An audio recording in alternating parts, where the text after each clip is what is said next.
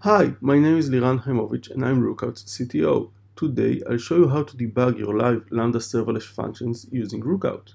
Our IDE consists of 4 panels: the source viewer, where you load different sources; the file view, where you see your code; the rule editor, where you select and define how to collect and pipeline your data; and finally the message view. We'll start by loading the Lambda project source code from GitHub. The sources are stored under the Rookout organization in the Lambda node example repository.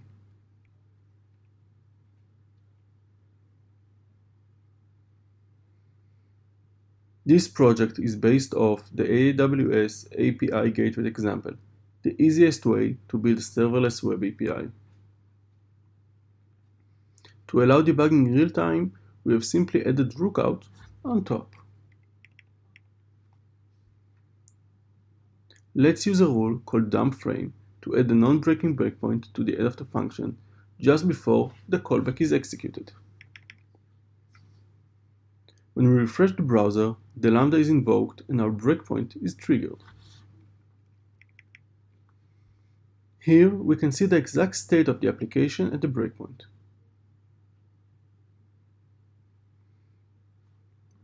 This is the context provided by AWS for the Lambda's execution, including the function's name and version, and the invocation ID.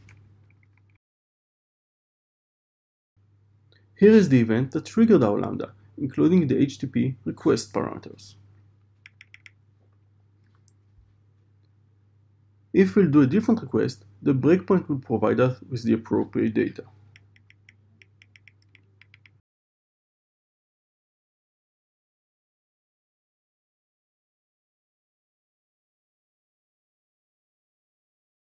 Here are the local variable values. City is Tel Aviv and name is John.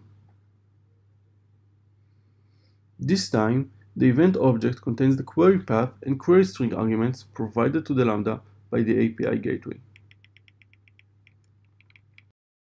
We can also execute the Lambda using the AWS Management Console.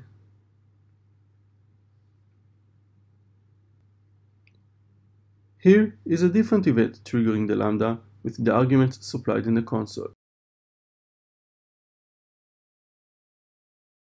Rookout Production Debugging. Note that at no point you need to modify or redeploy your Lambda.